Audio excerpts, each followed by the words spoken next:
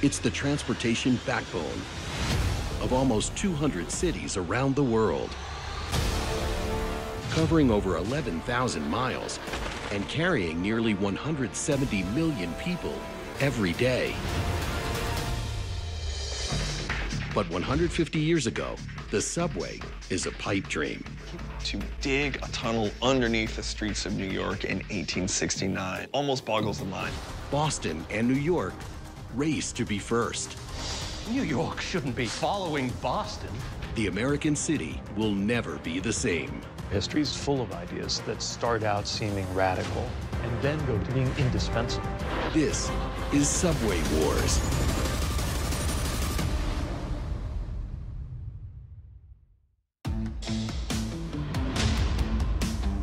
On March 28, 1895, Boston breaks ground and becomes the first city in America to build a subway. Workers begin construction on a 1.3-mile line under Boston Common, between two stations, with 3 more to come shortly thereafter. Construction of the Boston subway was mostly through former tidelands. So most of the subway in Boston was dug by hand. They had some primitive steam shovels, but it really was laborers and horses and carts moving dirt every day. It's an advantage over New York. Engineers aren't blasting over 100 feet deep through bedrock. The majority of track will be laid using a method called cut and cover. Starting from the surface, you excavate down to the level that the subway is going to be, and then cover it with material that people on the street can go over. So it's safer than digging a tunnel, but more destructive to the people on the surface. For the next 2 years, construction moves forward at a rapid pace. After 6 years of red tape and delays, at the dawn of a new century, construction begins on the New York City subway. Boston may have started first, but New York's will be much more ambitious. Nearly 8,000 workers, primarily immigrants and African Americans, will build a subway system almost 3 times the size of Boston's. There would have been bragging rights to beat Boston. The original subway, they start at City Hall. They go up the east side of the island. They cross over at 42nd Street and go up the west side of Manhattan to 145th Street, which is North Harlem, Washington Heights area. New York has rapidly grown in the decades since Alfred Beach first proposed a subway from City Hall to Central Park. As the population moves further away from downtown to escape overcrowding, the city plans the subway route to make it possible for people to now travel to their jobs miles away from their homes. This transportation system is now spreading its tentacles out into the other parts of the city to allow people to live in a nice little home, yet jump on that subway and zip their way into their place of work. With the advent of electricity, for the first time in history, that work can be 24 hours a day. The need to efficiently move people to and from their jobs at any time makes the subway imperative. Electricity had a major impact on the way Americans lived, primarily by erasing nighttime. Factories can operate around the clock if they want to now, because you can light up the workplace. And what sets New York subway apart from any other in the world, it will provide 24-hour-a-day service. And a revolutionary idea by William Parsons. Parsons designs intentionally dual tracks, local and express, both ways.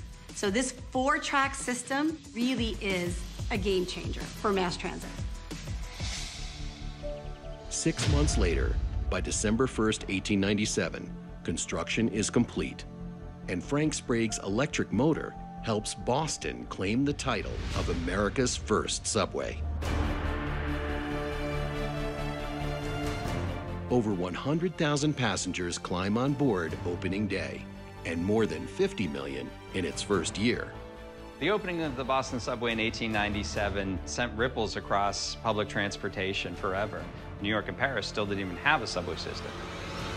But Boston isn't finished yet. Digging is underway to add 3 more stations within a year. Boston is first, and they get to say that they're first for time immemorial. But it's also true that Boston is first because theirs was a much more straightforward build. It was a simpler construction, did not require as much engineering finesse as New York's did.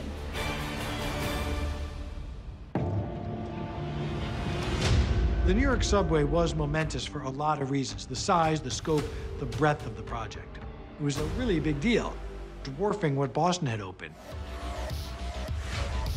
On October 27, 1904, 4.5 years after breaking ground, New York's subway is finally unveiled. When the turnstiles open to the public at 7 p.m., more than 100,000 New Yorkers pour into stations across the city for their first ride. In a year, it will be over 100 million. The emergence of the subway literally forever transforms New York City. And what we saw in 1904 is how connected the city becomes because of mass transit. After years of delays, the city comes together to create an engineering marvel. At just over 9 miles and 28 stations, New York can now claim it's the largest subway system in America, in large part thanks to William Parsons. I think it's safe to say that the New York City subway cements William Parsons' legacy as perhaps the greatest engineer in the city's history. The subway was by far his greatest contribution. For the man who gave power to Boston's subway, Frank Sprague, the electric motor cements his legacy. You think of Alexander Graham Bell and the telephone. You think of Edison and the light bulb. Frank J. Sprague is in that series of innovators and inventors. What Sprague's invention of the electric motor does is make high-capacity, high-speed transportation possible. The New York subway's original prophet, Alfred Beach, never sees his vision come to life. He dies at age 69 of pneumonia on New Year's Day, 1896, 4 years before construction begins.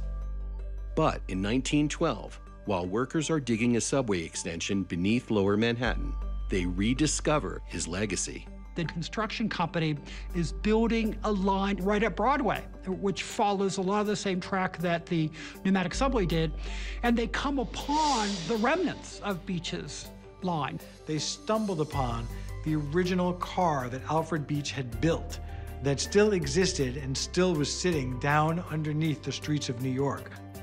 150 years ago, Beach's revolutionary idea of a railway beneath the city, once dismissed as a joke, is now an essential part of life in 180 cities around the world, speeding through the depths